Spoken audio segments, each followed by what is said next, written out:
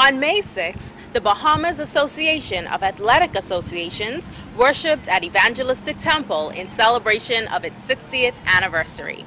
The association, founded on May 6, 1952, has played an integral role in the training and development of Bahamian athletes both locally and abroad. At the recent 60th anniversary church service, the only living founder of the B3As, Sir Orville Turnquest, brought remarks and reflected on the initial meeting in 1952. Members of the Evangelistic Temple, I am actually the founding secretary of the B3As. And I feel very honored and blessed to be here today to attend this service in this beautiful new Christian edifice as we celebrate the 60th anniversary of the founding of the B3As.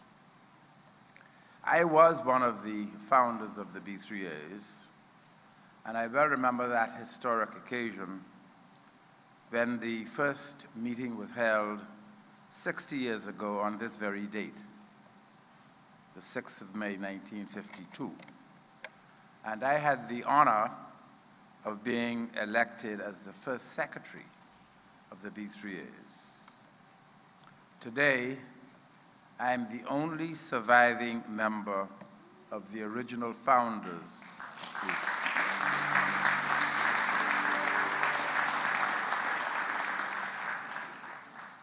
To save you the math, I was 22 at the time.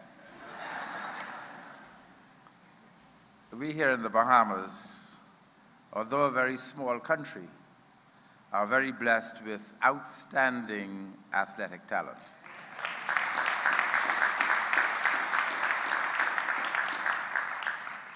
Since 1992, the Bahamas has won medals at every international competition except two. And our athletes have just returned, as you have heard, from Bermuda with 40 medals, having finished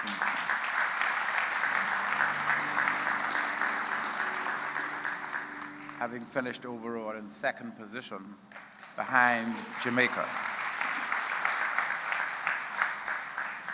So with you, I say what a wonderful achievement, what a wonderful blessing that we have so many talented athletes in such a small nation. So we give thanks to God this morning for all of this, and we pray for our continued athletic and academic achievements, especially as we prepare now for participation in the forthcoming Olympic Games, which will be held in London later this year. We remember too that next year we shall be hosting here in the Bahamas Carifta, and we pray that this also will be a highly successful and memorable occasion. And so again, let me say how grateful I am to be here today. We are grateful to this church, the pastor and its members, for allowing us to worship on this occasion here in this church. And I pray for God's richest blessings on all of us and all of you here today. Thank you very much. He added that the Bahamas is blessed with outstanding athletic talent.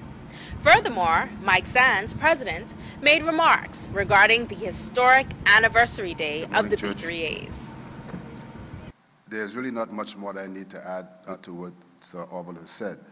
But however, it gives me great pleasure to stand before you as well to bring greetings on behalf of the executive members and the athletes, many of whom are present here on this historic occasion of the B3A's 60th anniversary on this day. A day later, the Bahamas Olympic Association was formed, and it became necessary to do so in order for the Bahamas to compete in the Olympics. That year would have been 1952. The Bahamas did not compete in the 52 Olympics in track and field, but one sporting icon by the name of Sir David Knowles competed for Great Britain in the Olympics.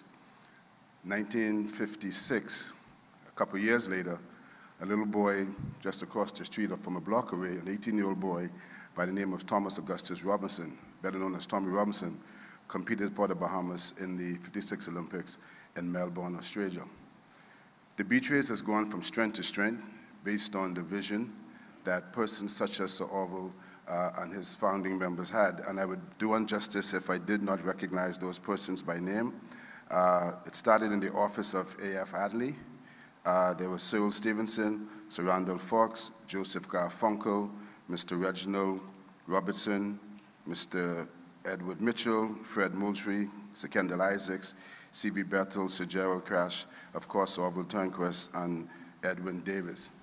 And then we had a number of presidents that came along, including Salington Butler, who is present, Mr. Harold Munnings, Mr. Alphys Finlayson, Foster Dorset, Dr. Bernard Nottage, a number of distinguished gentlemen that have brought this organization to where it is today. And so it is against this backdrop that I stand very proudly, following in the footsteps. I don't know if I can fill those shoes, but following in the footsteps of those gentlemen and the pace and the legacy that they have left for us to guide these young people, because that's what we're in this for, to mold and guide these young people, not just in sports, but in the academics. And we take great pride in being able to assist them in their academic endeavors.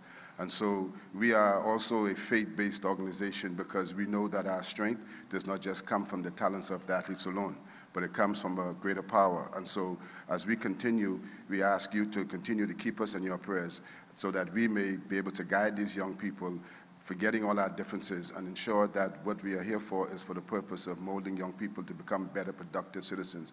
Because if you look at the presidents and the founders that came along and went along, they have all distinguished themselves in some way, shape, or form in their own way. And so I am on their shoulders, and I'm still looking out to ensure that we can move the organization from strength to strength, but we can only do so with the help, the prayers, and the support of all of you. I thank you very much for this time. Other founding members included renowned community builders, C.V. Bethel, Gerald Cash, Edwin Davies, Reginald Farrington, Randall Folks, Joseph Garfunkel, Kendall Isaacs, Edward Mitchell, Fred Moultrie, Cyril Richardson, and Reginald John Robertson.